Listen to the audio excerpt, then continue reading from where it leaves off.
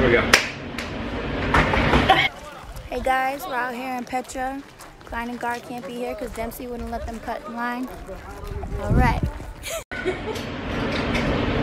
What's up guys, DwkVideos. If you're new to my channel, I make military content, put it on the internet for you guys to enjoy.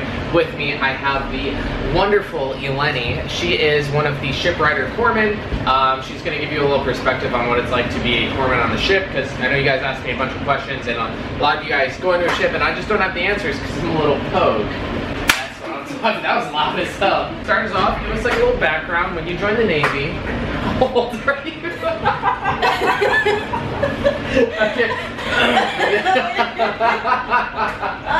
Alright, so when did you join the Navy? In 2013. So you went through corps school, you didn't have any like NECs or anything, right? Nope, they offered me, I could have taken one, but I was like, I want to get my feet wet, you know, try this whole Navy experience, and I came in. Feet wet? Quad zero, yep.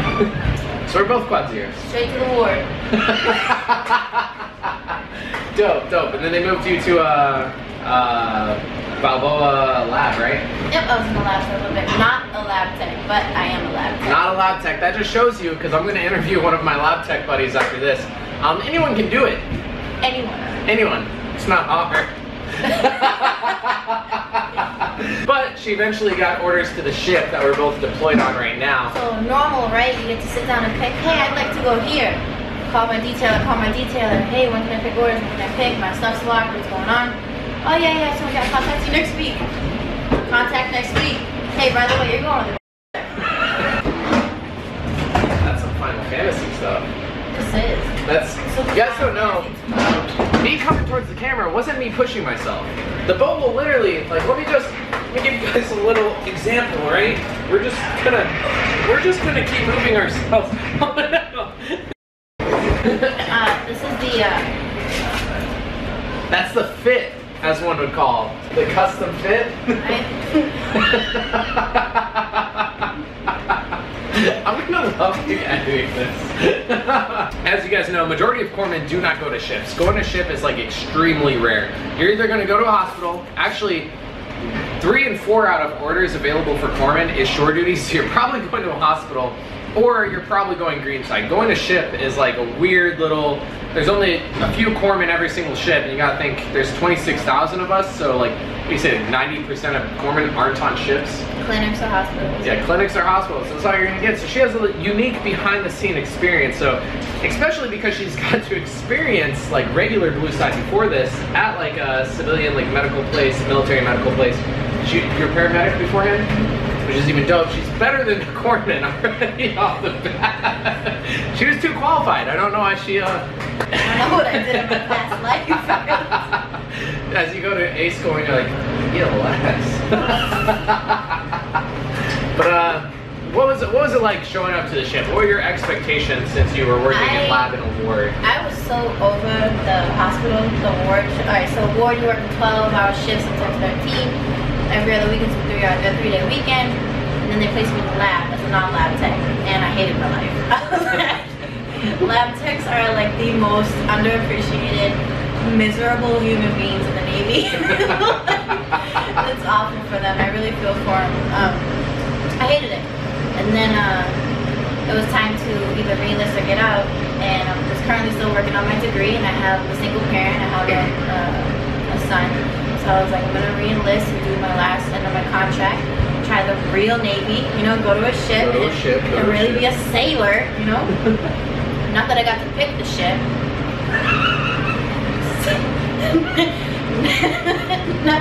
Never got to log into CMSID, whatever the hell that is, but been in for about 7 years, 10 months now, and yeah, it's been fun. But it's crazy because when I first came to the ship, like the level of care, even if you guys don't see it in everyone, the genuine level of care, because I was talking about you when I first came in, she was showing me all these different specialties that she knew how to do off the top of her head. And when I came from like a clinic, all I knew was like the occupational specialty I was in. But when you go to a ship, you have to qual in pretty much everyone's specialty just in case you're left alone.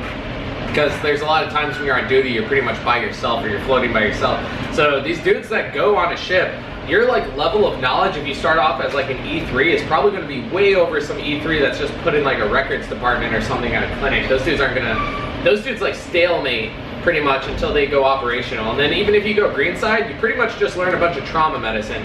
That's why like touching lab, radiology, dental, just right over my head. But then, you know, these shipboard corpsmen just know everything already. God damn it. I love like, I paint such a good picture to them of Greenside. I'm like, yeah, you know, real corpsman, Greenside, Greenside.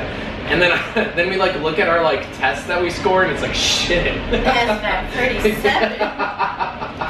They have these things called bed teams, right? So like in each of like little surgical rooms, you have like an emergency response bed team. Now at hospitals, like vasovagal can count as like a code blue, sure, whatever. Not a real code blue, but they call it overhead till someone just walks up to him and shakes his legs and he wakes up.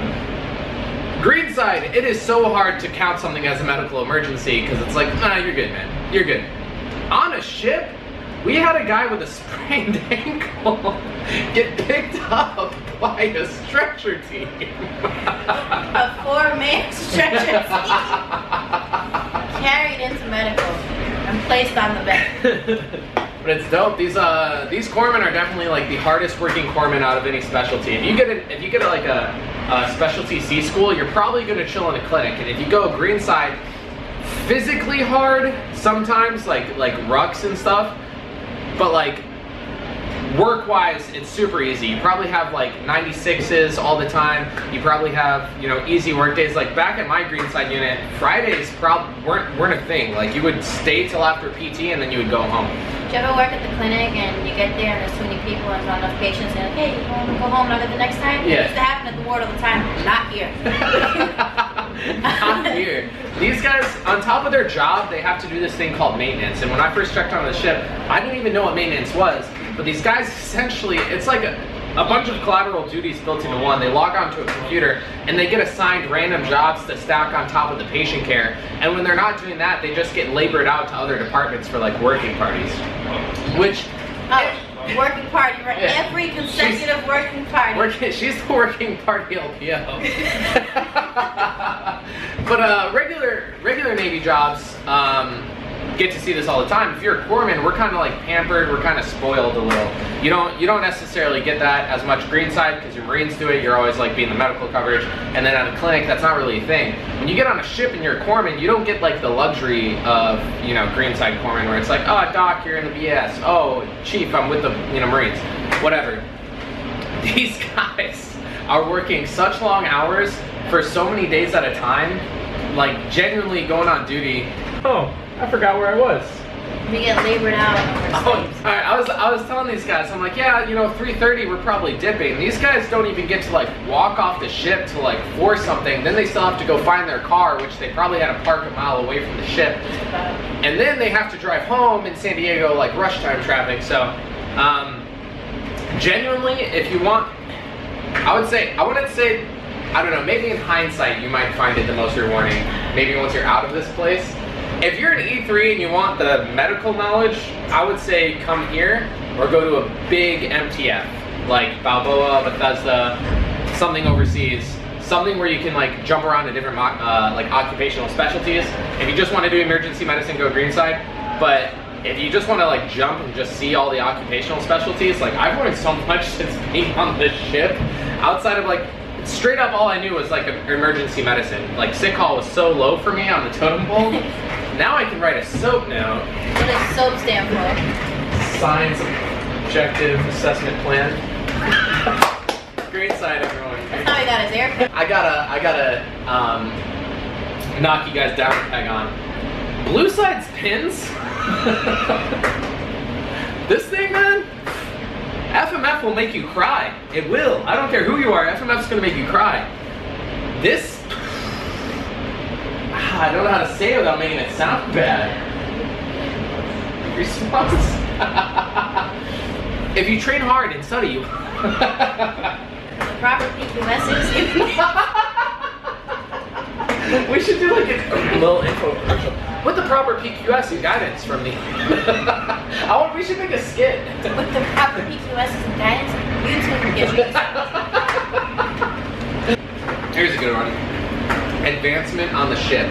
How is it competing against peers on a ship? So compared to bellboy, it's nothing but corpsman. You could literally be part of any organization, have like the best eval, do all the stuff in the command, and you're still gonna rate it with another 300-400 people that are the exact same thing you're doing. So unless like the hospital and clinics more like, hey, you know someone, hate to say it, it happens, but that's how you're rated. It really is. On the ship, you stand out for what you do. No one else does what you do. So if you have a collateral, that's your collateral. Maybe there's one person under you, but that's just yours. If you've got a specialty, that's your specialty, and you're like the master of that. So being advanced on a ship is a lot easier. It weighs heavier, I think, than it does in a clinic or hospital. Being mapped to second, I feel like would be a lot. would be a lot easier than it would be to get mapped to second on shore duty, definitely. Yeah, clinics are great. Like operational billets in general are just like better to get mapped because you can take like, if you volunteer to get the harder collaterals, like if you volunteer to get the big ones, the ones with tons of responsibilities, you're gonna stand out. If you do that at a hospital, for example, I'm a BLS instructor, right? We have 4 BLS instructors on board. I'm the one that primarily taught classes. So for me, every Marine that went through that class, every Navy person that went through that class, that's about 400 to 600 people that I personally taught. That's just me. Whereas if I was at Balboa, yeah, I'm a BLS instructor, but so are 30 other people. Yeah, plus there's probably going to be like a chain of BLS instructors who get to claim your numbers. Of course. So then it looks like they did 1,000+ people. Lots. So I think if you wanna promote operational billets, 100% way to go. If you are single, don't have kids, you're well in your marriage, like you're not in that beginning foundation phase, and you're established your relationship, go for a ship. It's a lot better for you if you're trying to stay in and advance yourself career-wise. Any of those things that I just listed, you got them, don't do it. It's hard. Alright guys, I'm going to interview a bunch of other corpsman specialties, maybe a couple other jobs, and I don't know, my outro's already sucked. I'm probably just going to cut it black right now. Yeah, just keep talking Or just keep it black from what I said now, but I have our audio still in the background right now, like this.